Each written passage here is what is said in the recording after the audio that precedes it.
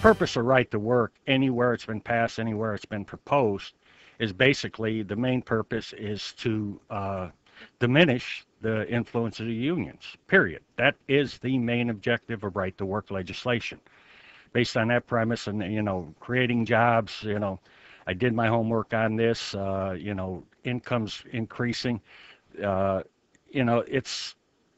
it's all information that's distorted. When they say that incomes increase, they always use percentages. Well, when you're starting from minimum wage, if you're in the United States, the minimum wage goes up 10%.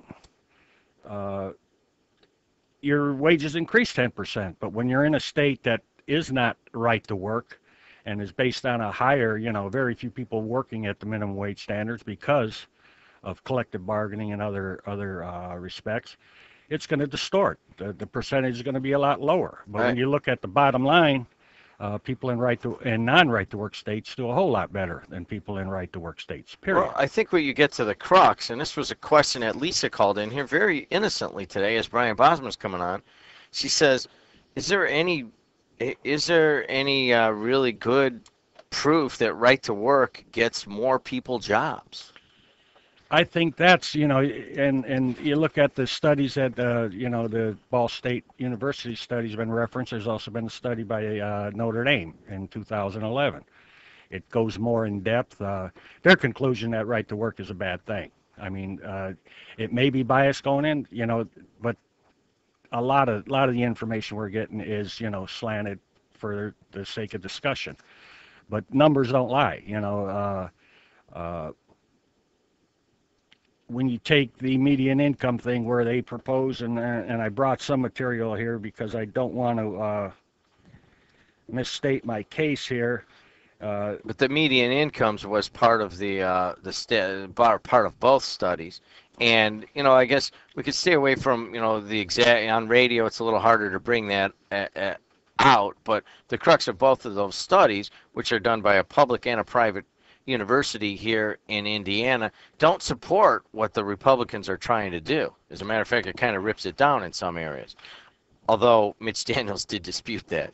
Yeah, he disputed it, but I had the opportunity to sit down face to face with Mitch Daniels, and I was one of the persons that heard from him.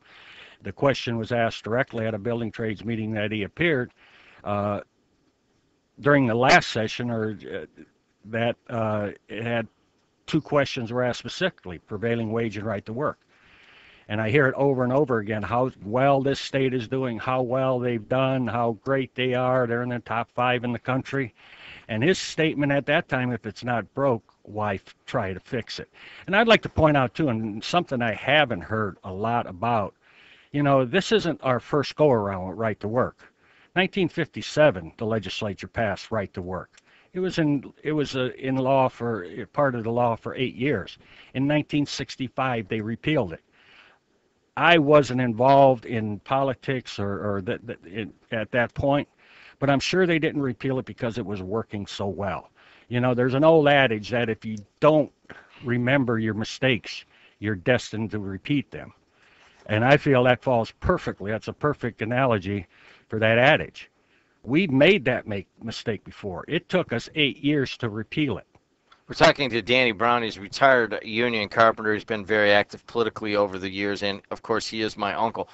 Gosh, there's so much stuff in there, but the issue of Mitch Daniels flip-flopping. Now, you're saying that he told you at the Building Trades Council personally. Absolutely. You heard it out of his mouth. Of course, you're not taping it.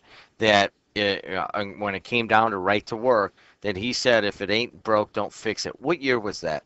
I believe it was prior to his re-election, so 07-ish? Around that point, yeah. 2007. Of course, the video that is available to everyone is when he talked to the Teamsters Union down in Indianapolis, and that's the one that is going out where he says, I'm not going to touch right to work. What do you think about him flip-flopping on this? It goes to a much bigger issue throughout this country, and that's, it gets into the 99%ers versus the 1%ers. Money is playing too big a role in the political system. you know, I've talked to people, legislators, that said that they, in the House and in last year, I am confident, last year's session, the votes, if Right to Work would have came up for the vote, it would not have passed the House. This year, the money is spoken. You know, they've come in, and this is what I've heard from legislators, that any Republican that would not support Right to Work, that the money people would make sure they had a primary candidate, and it was basically threats and coercion. That's, you know, this isn't something, you know, that I'm making up. It's, you know, uh, It's what it's you're saying that these guys are telling you, exactly. telling the union folks. Now, let me follow up with that. We're talking to Dan Brown, and I'll take your guys' calls, and I swear in about 4 minutes, because everyone's trying to call in on this issue right now, okay? But I asked Brian Bosma, and I asked Kevin Brinegar. I said, hey, listen, is there some sort of clandestine big business effort to get this passed in Indiana? And both of them categorically said, no, this is a homegrown effort, and the kinds of things that you say right now, that you're saying right now, are untrue. What do you have to say to that? I say that that's category. Listening to the conversation on the way in, my thought was, you know, I wanted to telepathically have you ask them.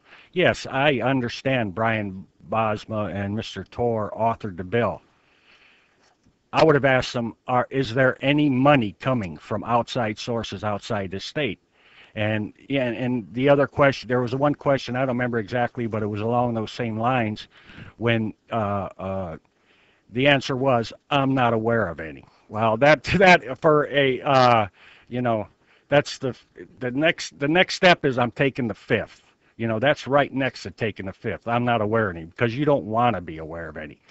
There's no doubt the Koch brothers, the National Manufacturers Association, there's tons and tons of money.